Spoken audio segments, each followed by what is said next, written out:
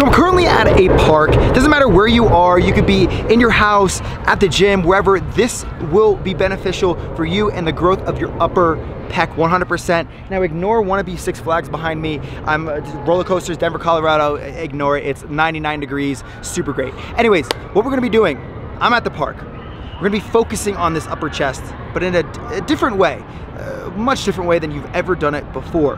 Now, as you know, I've been doing bodyweight training for a very, very long time.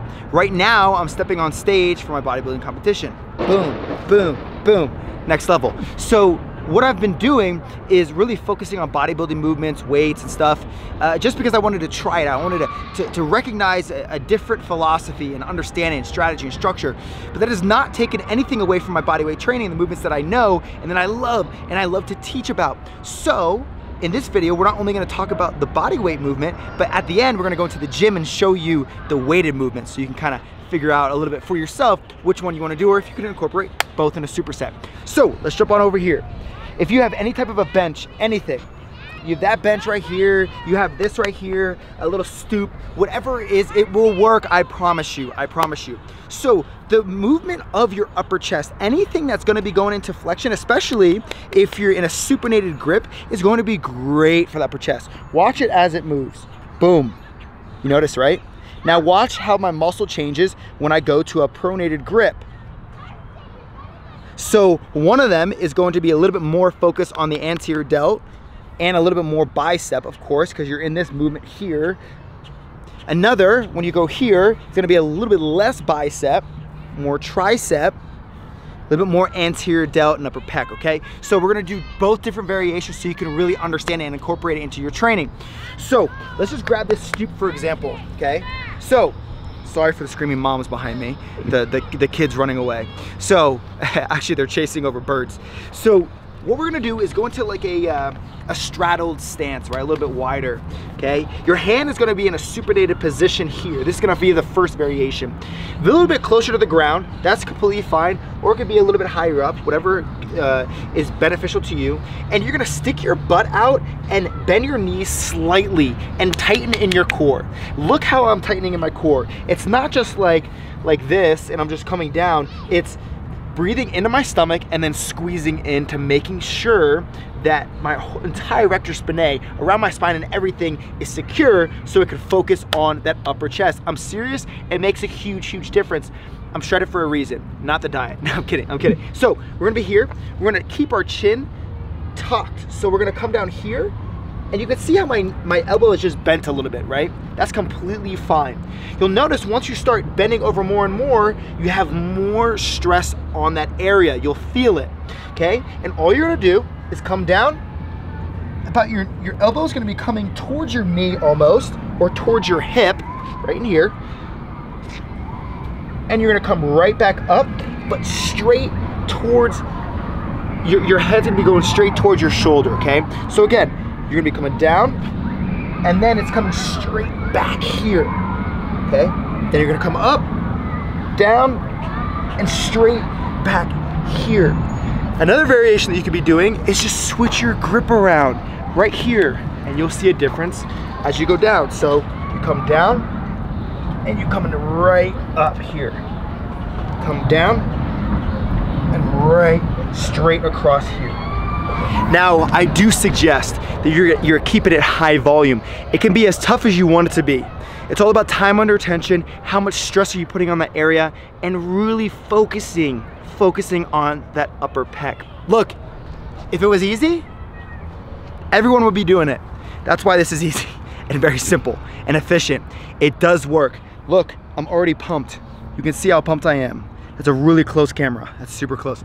Anyways, so that's one of the movements. Now you can also do it on a bench a little bit higher.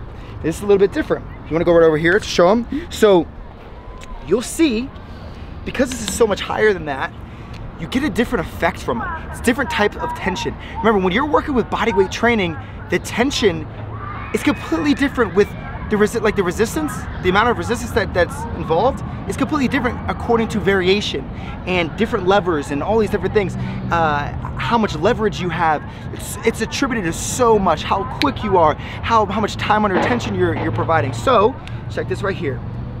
Come in here, and I'm gonna come down, boom, this is really, really hard, and then coming straight back. This is even harder. Honestly, this is even harder than coming down. So, and right back, and then it's right back up. And there you have it. There you have it. That is the body weight movement. Now this next movement that you're seeing on the screen is in the gym. And all I'm doing right here is having a V-bar. So it's a V-bar, it's attached to a cable. And all you wanna be doing is making sure that your knees are slightly bent, shoulder width apart, and it's coming from under in the middle of your legs. And as you're coming up, you're squeezing as hard as possible. Look at this right now. You're squeezing as hard as possible and coming right back down, okay? So keep an eye on how your spine is. Look at how I'm doing it. It's very controlled. It's not supposed to be a crazy heavy movement. It's not supposed to be super light. A very good resistance will be required here. And you're gonna be doing, again, 3 to 4 sets. I recommend 4 sets and supersetting it either with a machine, a great machine, an incline machine, that's completely fine, or you could do incline flies. And this is great to really develop the entire shoulder capsule to upper chest, and even, well, I don't want to say inner chest, because when you're working your chest, you're working your fucking chest. Just want to remind you.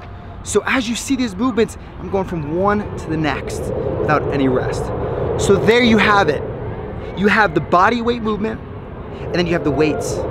Either or, 4 sets is great. 4 sets is great, and supersetting it with something is also great.